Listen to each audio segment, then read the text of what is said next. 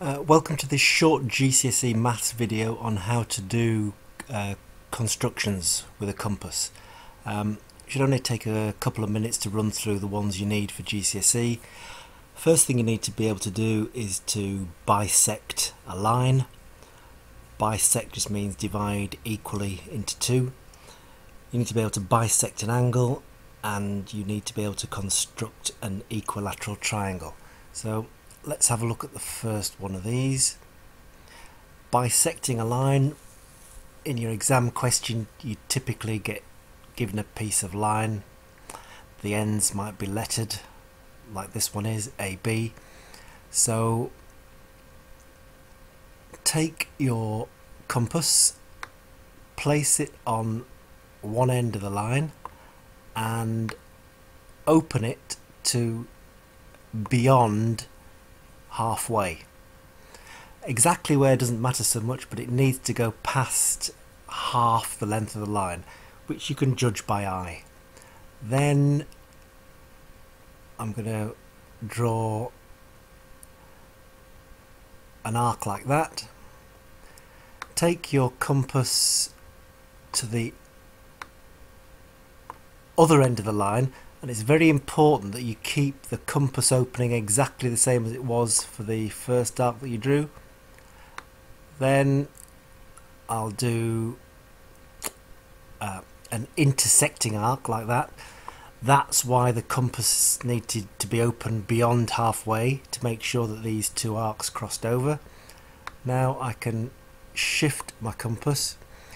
Then with your pencil and ruler you will draw a straight line through the intersection points of the arcs.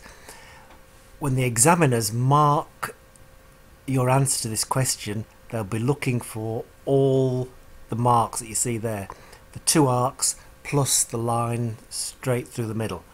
So I've now cut the line AB exactly in half without measuring it. Next we're going to look at how to bisect an angle. So again, I'm going to take my compass, place it on the point of the angle, open it up. How far doesn't particularly matter. I just need to be able to draw an arc that goes through both lines of the angle. I could have drawn it all the way through actually, doesn't matter, so I can do that. Then put your compass point on one of these intersection points, and I'm going to draw an arc in the mouth of the angle like that. Then with the same compass opening I'm going to put my point on the other intersection point and draw an arc like that. It's important that these two arcs here cross. Now I'm done with the compass, so take your pencil and your ruler and you put your pencil point on the point of the angle and draw a straight line that goes through where those arcs cross. That angle has now been divided equally into two without measuring it with a protractor. And again, when this question is being marked, those arcs and that line, those are all the markings that the examiner is looking for. Shows you actually done it using the compass method.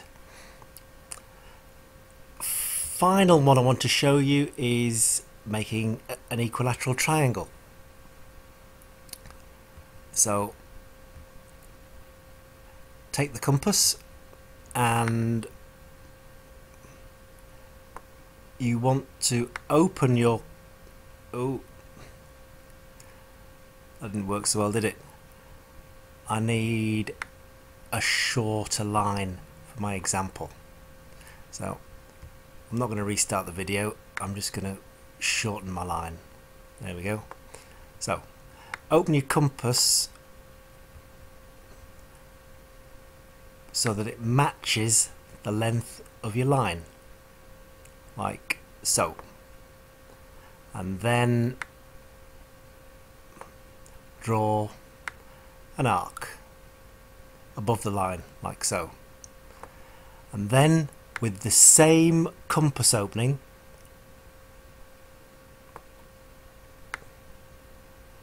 I need to draw an arc that intersects with the first arc. Now I'm done with the compass. So if you take your pencil and your ruler, and from one end of the line draw a line to the arc intersection, like so, and then from the other end of the line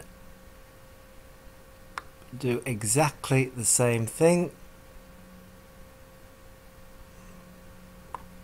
Yeah, we've now created an equilateral triangle, so these angles will be 60, 60, 60, and we've done that without measuring them with a protractor. If any of you are doubtful about this, you can always take a protractor and double check. So let's put our protractor there, and if you look, you can see we've got a perfect 60-degree angle at A, and if I slide that over there, I can see that I've got a perfect 60-degree angle at B.